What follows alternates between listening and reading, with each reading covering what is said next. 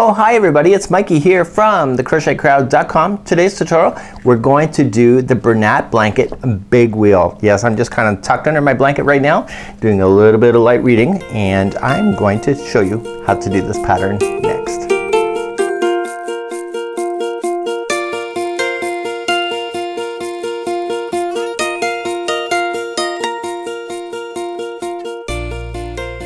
Welcome back to the Crochet Crowd. I'm your host Mikey. Today we're going to work on the Bernat blanket big wheel, and this is what you see here. This is a generous size Afghan. It's 50 inches by 60 inches, and this is using that really big fat balls that you see here, and this is Bernat blanket yarn. So in this particular Afghan there are two colors, and you'll need 3 balls of each of the 2 colors. But I almost want to make an assumption here, and this is just an assumption. I think if you wanted 3 colors, you could probably do 2 balls of 3 colors instead of just 2 colors and make it 6 balls. Does that make sense? That makes sense to me. So in today's pattern I'm going to show you the ins and outs. Now I wanted to tell you something a little bit more about this concept right now. Going back about 7 years ago, I decided to make an Afghan very similar to this, and this is before the yarn companies came out with all this big, thick, and bulky yarn. Thick and bulky right now, but lightweight is also in trend right now. But 7 years ago, you know, virtually nobody had it on the market. So about 7 years ago, I made a similar concept to this, and I thickened it up, and I used 5 strands of thick yarn at one time. So it was actually kind of like a chunky yarn, but it wasn't bulky like this. And I decided I was going to do it, and I was going to commit to it, and it actually was 75 yarn balls by the time I was done. But to my disappointment is that because I had done it that way, when I got to the end I realized that the Afghan was so heavy that literally it on top of you felt like you were being smothered. So I love the new yarns of today that you can have the thick and bulkiness that I was trying to get many years ago, but you don't have to have the weight, and I'm sure that this is much warmer than my other Afghan that I had made. So without further ado, what you're going to need today is the following. Let's quickly talk about this pattern. So we need a total of 6 balls complete to make this Afghan. The Afghan is a total measurement of 50 inches by 60 inches. Now the nice thing about it is that Bernat blanket and Bernat baby blanket are the same kinds of yarn, and they're also the same yardage. So if you wanted to do this in a baby blanket and prefer the baby colors of the baby blanket, you can do so. And the Bernat blanket is more geared toward decor and accenting your home, so that has a very different color line to it. Either way you choose, you can't go wrong. So with this also we're going to need a size N, a 10mm crochet hook. This is a boy, and it has a comfort grip on it, and I picked this up at Michael's as well because I prefer that in a hook. But let me talk a little bit more about the pattern because I want to tell you something before we get started. So when we look at the pattern here, you're going to notice that there's large round circles. You should notice that the round circles do not finish and end at the same spot. So what's going to happen is that we're going to start this. So basically on the other side, you see this darker circle on the other side that it finishes as a half circle. And then this, for example, the white over here is a half circle, and therefore in the bottom on the other side it's actually a full circle. You're not cutting the yarn in between all of the rows. In fact, what you are doing is that you can actually see it in this photograph, is that the yarn is being carried up on the side. So it's just part of the side. It's really kind of hard to tell, and instead of cutting your yarn and weaving in the ends each and every time you do a color, you can just carry it forward, and then that'll save you a lot of time too. So let's get started now. So let's get started. We're going to start off with the slip knot. Now the pattern says to chain 97, so I want you to chain 97. So remember that the first one that you put onto your finger is not 1. Okay, so that doesn't ever start on 1. So we start 1 as soon as we start the first one. So you want to do a total of 97, so you just rowboat back, or so just yarn over and pull through. So 1, 2, 3, 4, and 5, and go all the way to 97. My sample on screen today is going to be much smaller just to show you, because everything in between the edges are basically the same, and once I show you how to do the middle part you can get that all the way across. So please go all the way to 97. So let's move on to row number 1, and even though my sample is smaller, I'm still following the instructions as stated. So it says to do 1 single crochet, second chain from the hook, so you just count back 1 and go back to the 2, and what I like to do is just turn it over and get the back loop or the back hump of the stitch and just single crochet back there. Okay, once you do that once, it'll turn over that chain, so all of the chain will appear upside down. You'll have a better finishing edge when you go to do that. It says to do 1 single crochet into the next chain. So do that. So here's where we're going to start doing the shell stitches, and let's begin to do that next. So now what we're going to do is that we're going to skip over the next 3 chains. So just count the back loops. So you see 1, 2, 3, and go to the 4th, and you want to put 7 double crochets into that 4th one over there. So the 4th chain, and do 7. So let's count this out together. So 1 double crochet, and 2, we have 3, we have 4, 5, we have 6, and 7. So now that we have our 7 in, we simply just come back to onto the chain and skip over 4. So 1, 2, 3. So let me just make sure I'm looking at the back. So 1, 2, 3, and go to the 4th, and go to the 4th stitch and single crochet into that stitch plus the next 2. So you'll have a total of 3 single crochets right in a row. The first is always, it's always harder to get started, but once you get started it's actually pretty good once you get beyond this point. So you're gonna go all the way down using that same thing. So you're gonna go all the way down, so you're gonna skip the next 3 and double crochet 7 more times into the 4th chain over, and then after you get that, skip the next 3 and then single crochet into the next 3 stitches, just like you've seen over here. So once you get to the other side, this is what you're going to do, is that the other side, see how we started off with 2 single crochets and then a round circle is the next. In the other side, what happens on this is that we're gonna finish halfway into the middle of the outside. So let's show you how to do that next. So if your chain count is correct, what's gonna happen is on the final side you're going to skip over your 3. So skip over the 3. So 1, 2, 3. You should have 1 stitch left, and this one here, instead of putting in 7 double crochets, you're going to only put in 4. You're only doing a half of a circle on the very edge for this particular row. So 1 and 2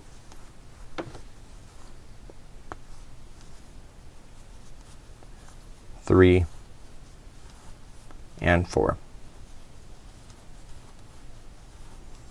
Okay, so this is what it should look like at this point. So one side is going to have a bit of a single crochets before the circle, and the other side is going to finish off halfway in a circle.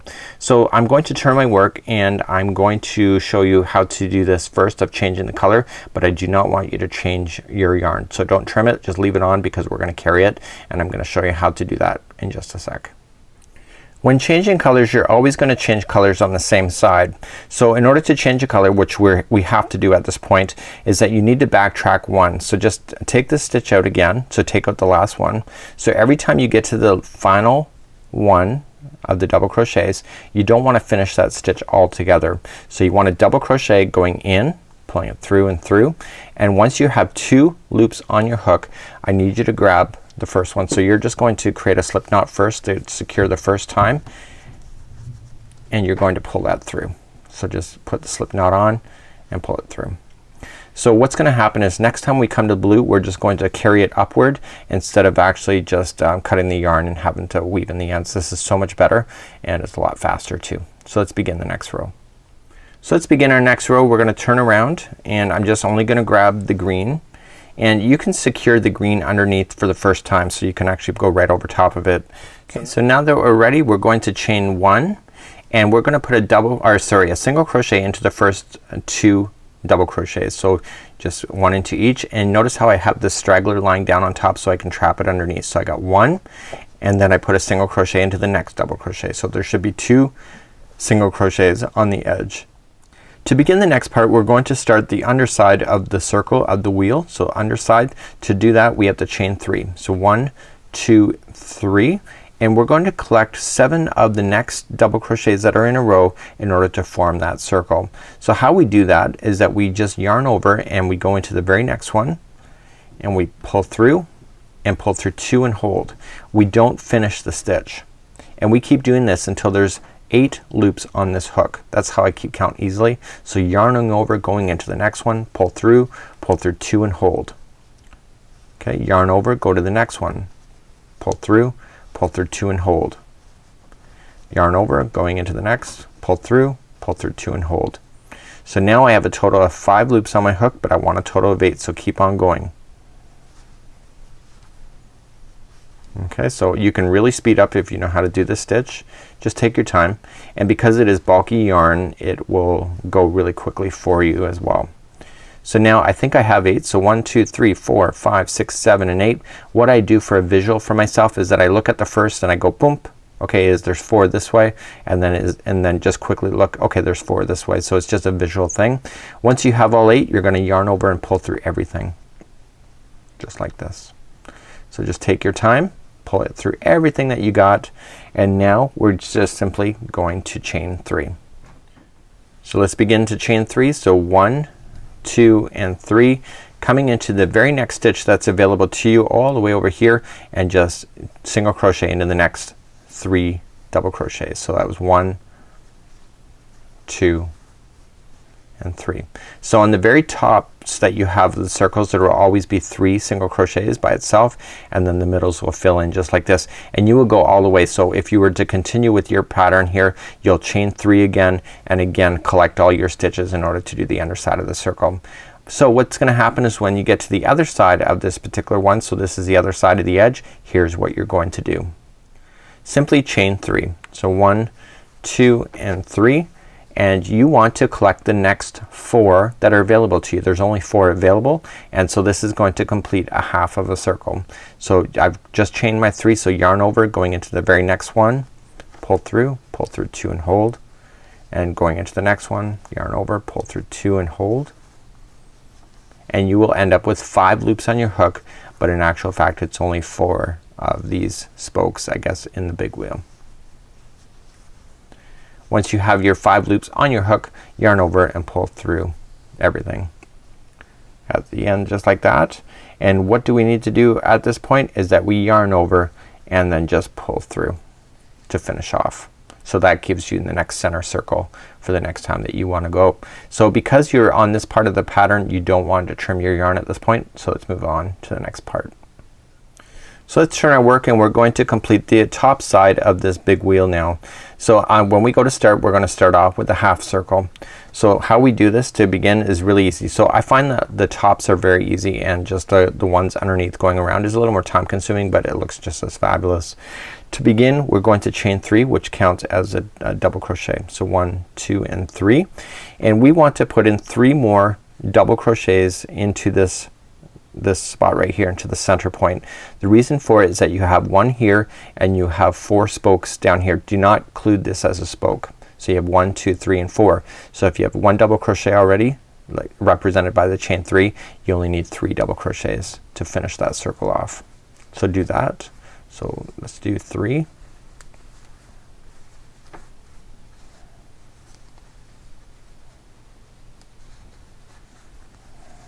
Just like that.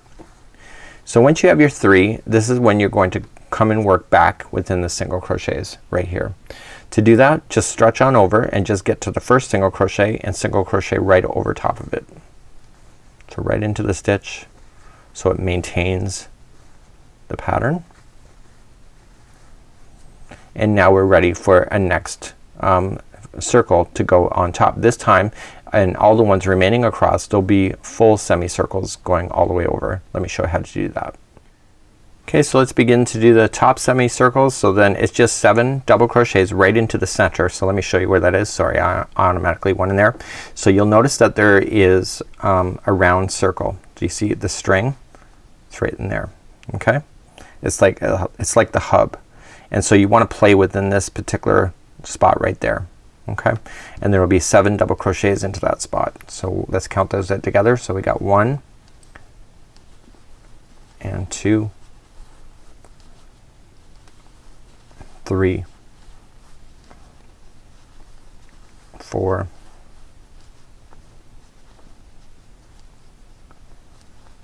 5, 6 and 7. Just like that. Okay, so if you were continuing to go all the way straight across, you would be ending up in the next part of this will be the 3 single crochets right again over top of the ones in below. When you get to the other side, there will only ever be 2 on this side. So you're just gonna stretch on over and just do 1 single crochet in the final 2. Okay, and you can kind of see how it's working out just like so. So on one side we have the semicircle finishing off as a half, and we have our semicircles in the middle, and then the side is in the middle just like this. So let's move on. We're gonna switch back to blue, and I'll show you how to do that in a second. Now that I'm back, I want to switch back to my blue. So in order to do so, I have to reverse back out of the single crochet. So I want to show you how to do this as if you're not having to change color, plus if you have to. So if you're gonna insert in and you're going to single crochet within the final 2, you want to just drop it out of the way and grab your blue back up and just use that blue to finish that stitch, and then your blue is then ready to go. So let's start on to the next part. So let's now start this color, and we have to create a half underside semicircle just like we did over here. Okay, so the thing about it, here's how we go to start. We're going to chain up 3. So 1, 2, 3, like so. And so we want to collect the next 3 together to put it together with this one. So we yarn over and we go into the next stitch and double crochet and pull through 2 and hold, and we want to do that so a total of 3 times, because we need a total of 4 of the spokes that involved in a partial semicircle just like this. So you have the 3 here plus this one, which gives you your 4. You're gonna yarn over and pull through everything just like this. Okay, so that's how you do your edge, and then you chain 3. So you already know how to do this. So 1, 2 and 3, and you come back to the semicircle on the top, and the next 3 stitches to you are going to be are 1 single crochet each.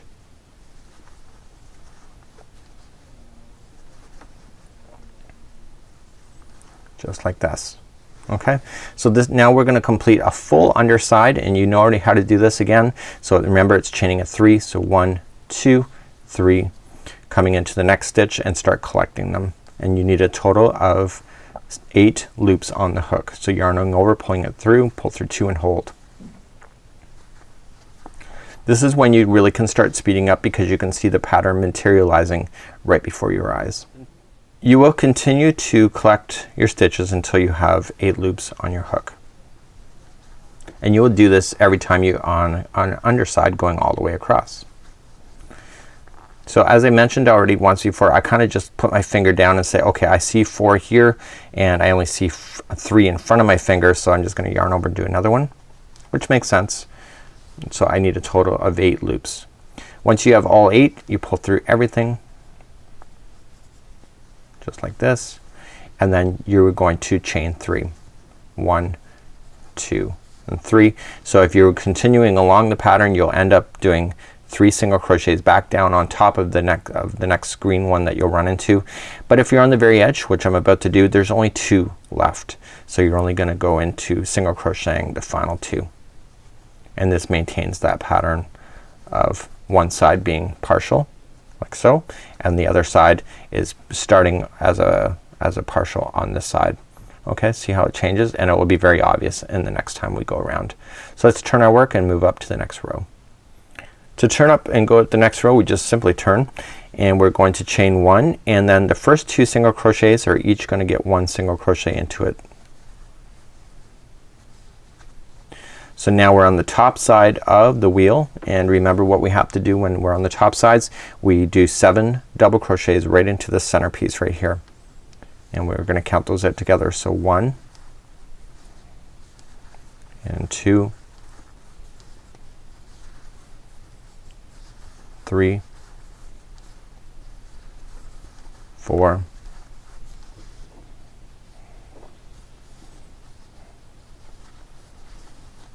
5,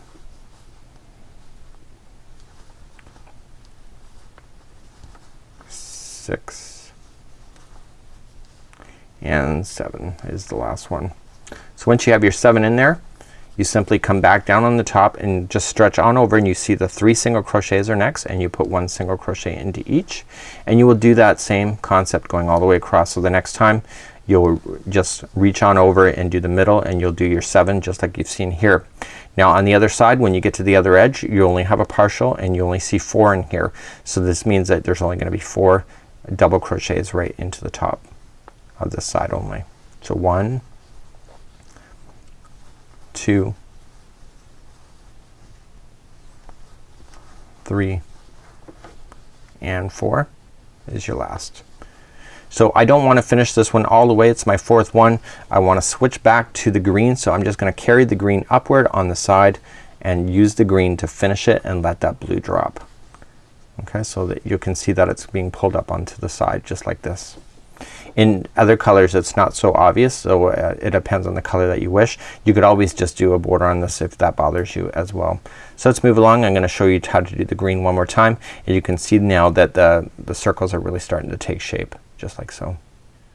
So let's do the green one more time. We're going to start up and chain 1, and just like we did down here, okay, there's only 2 double crochets here, or sorry, 2 single crochets, and there's only ever 2 on this side. So you always can remember that when you're doing a single crochets on the outside, there will only ever be 2.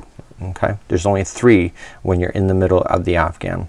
Okay, so you're gonna single crochet for the first 2, and then you're going to start a semicircle that has the bowl shape, so it's the underside. So to do that, remember, chain 3, 1, 2, 3, and now let's start collecting our stitches. How many loops do you need on your hook? If you said 8, you were right. You get yourself a cookie. So just continue to collect them. So yarning over, insert, pull through 2 and hold. And keep doing that until you get 8. I just keep going until I feel like I have enough. And as you get used to this project, you will actually get that feeling too, and you can speed yourself up with just using the force. So here we go. So you have 8 on there, so yarning over, pulling through all of it. Okay, now let's chain 3, 1, 2, and 3, and just like before, we reach over and we single crochet to the next 3, and this is the very top of that blue circle that you see. So 1, 2, and 3, and we're gonna finish off with the partial, and just like you see it's a partial down here, we're gonna finish it with the partial up here. So it's chaining 3, 1, 2, 3, and now let's collect our last 4 remaining stitches. 1. How did I know that there was 4? Well, every time you have a semicircle on the edge, there will always be 4. I know that from experience, plus I know it from this pattern. Okay, so you will end up with a total of 5 loops on your hook, yarning over and pulling it through all 5, and then yarning over, pulling it through the final, just to create that center ring just like that.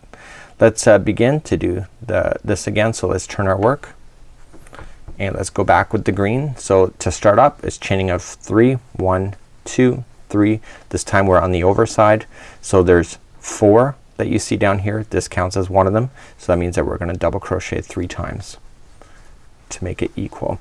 Most people that do a pattern like this, they go all wonky because they don't see the relationship of one side to the other. It's like a mirror, so just picture it like a sunset. Okay, so whatever's happening on the bottom must be on top because this is the reflection. So I have my 4 in there. Just reach on over, 3 single crochets right into the next, or 1 single crochet into the next 3. Okay, so just match exactly what you saw. Okay, we're now in overside, so every time you have a full one, you just have to put 7 double crochets. So 1, 2, 3, and that's 4, and this is 5, and this is 6, and 7, like so. So you're going to continue to do that, so you'll just have to reach over and do the 3 next single crochets, and this time because we're on an edge there's only ever 2, so then you're just gonna single crochet into the final 2. So remember, do not finish this final one all together. You have to then carry up your blue. So on the final, the last 2 stitches, just pull through the blue and then begin to do the blue next. So just turn your work and then you can just immediately start up the blue. So basically how you see the blue below is basically how you're matching it. So you see that it's a partial, so you're going to start up, and let me just get you started. So it's 1, 2, 3, and you need a total of 4 of these spokes So you're just gonna collect the next 3 to give you your total of 4, like so. And once you collected all those, yarn over and pull through everything like so. And so you're just gonna begin to go across just like you normally would have. And so you're just gonna chain 3 single crochets along the top, do your underside that I've already showed you, and continue that same path going all the way for this particular afghan. So that's it for now. On behalf of the crochetcrowd.com, thank you so much for enjoying this pattern. This is called the Bernat Blanket Big Wheel, and it's an exclusive with Michaels, and I'll provide the information for this pattern in the more information of this video. Until then, we'll see you.